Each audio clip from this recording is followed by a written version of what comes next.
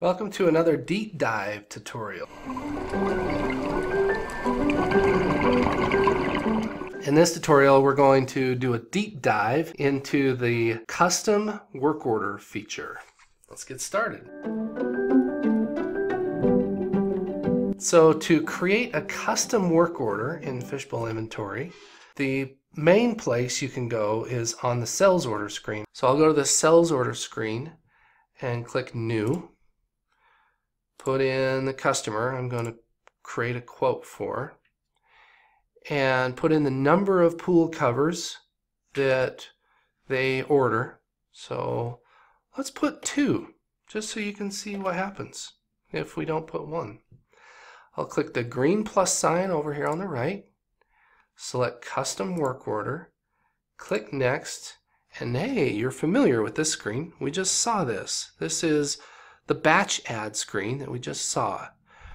So we're going to create a different design number so we don't get the same one before. So I'm just going to make something up. You'll not want to make anything up. Use your SolidWorks drawing number. When you're doing this for the first time, you want to try it as realistic as possible, especially if you're testing your file, testing QuickBooks, testing Fishbowl, making sure the way you're putting it in is actually going to work. So grab an actual design from SolidWorks or an actual design from wherever. So this is going to be custom pool cover. Let's see if it gives us a color. Maybe we can give it a color. I don't know.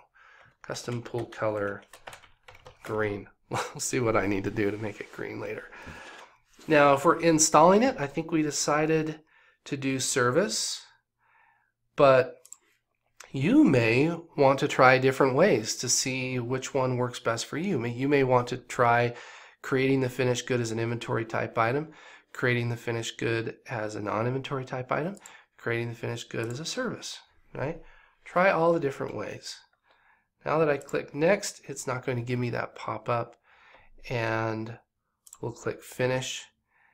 Then we're ready to enter our raw goods now that we created the finished good. We're ready to enter these raw goods. It says quantity of 2 for labor. We'll put labor.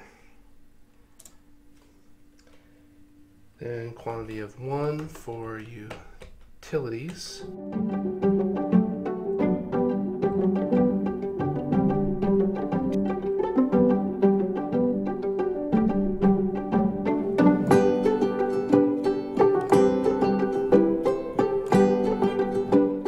And 1 spring. Not anchor spring, but SPRI. You'll see I did that with very little mouse touching. Tab from the quantity, enter after you have the raw good in. And that took me 3 minutes to enter a huge number of lines, right? And then we probably want to go through and check our work, make sure we entered the quantity correctly on everything. So far it looks good. If we did enter a quantity wrong, then we would just select it, click the X, and re-enter it. There's no changing the quantity or the unit of measure. If you need to change the unit of measure, it can't be done on this screen right here. It has to be done before you enter this in with the part. Okay, we'll click next. And now here we are at the cost breakdown to see if we have a good cost. If we don't, then we need to make sure the costs are in the system before we do the work order. So this was probably the case with you if you're starting to use Fishbowl for the first time and you're putting in your first test work order. We want to make sure that all the costs are in there. So the quickest and easiest way to get the cost in there if you're in average costing is to create a purchase order for all these items and purchase them. If you're in standard costing, then you can do an export of the part product vendor pricing spreadsheet, put the standard costs on each part, and import it.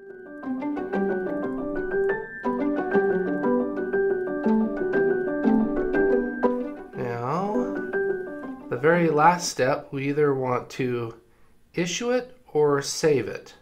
If we issue it, it turns it into a sales order. If we save it, it leaves it as an estimate. Okay? So usually when we're creating these, the sales rep is creating it for the first time and trying to get a cost for the customer.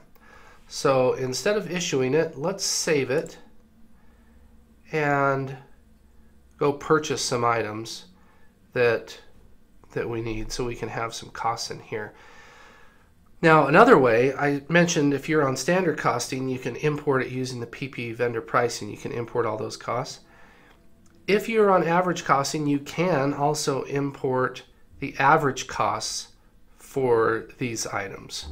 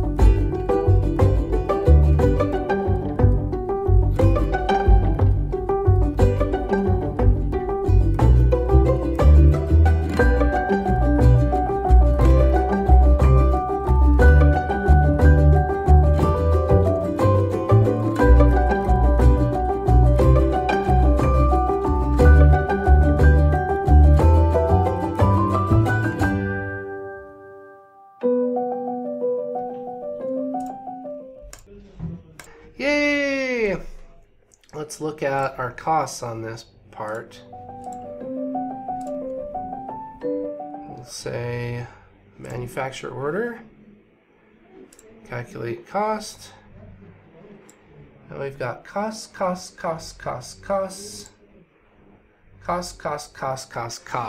Awesome. That's what we want, right? So if we want to make money, which we do, we need to know what the cost of this custom work order is so we can mark it up and make some money. So this button right here was calculate cost, on the manufacturer order screen. Okay, so you have to issue the sales order, go to the manufacturer order screen, and click calculate cost on that specific work order. Go to the last page and make note of that. That's $2,834.65. Whoops. $2,834.65. We'll say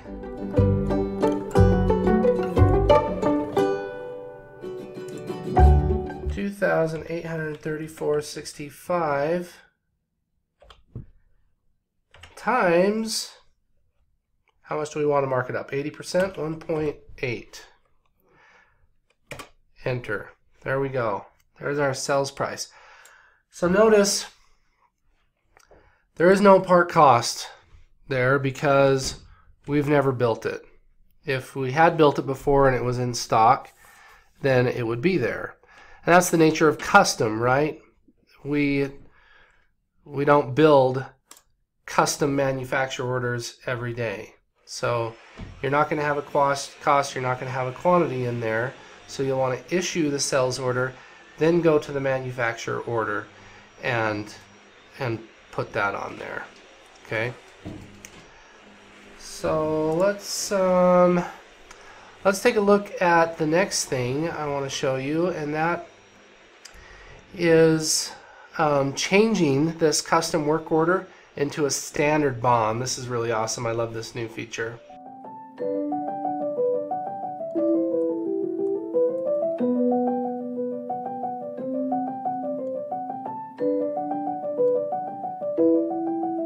Is that not awesome or what? So if you want to change this work order into a bill of material, just click that and look, it's the same icon for bill of material, and now this custom work order is standard.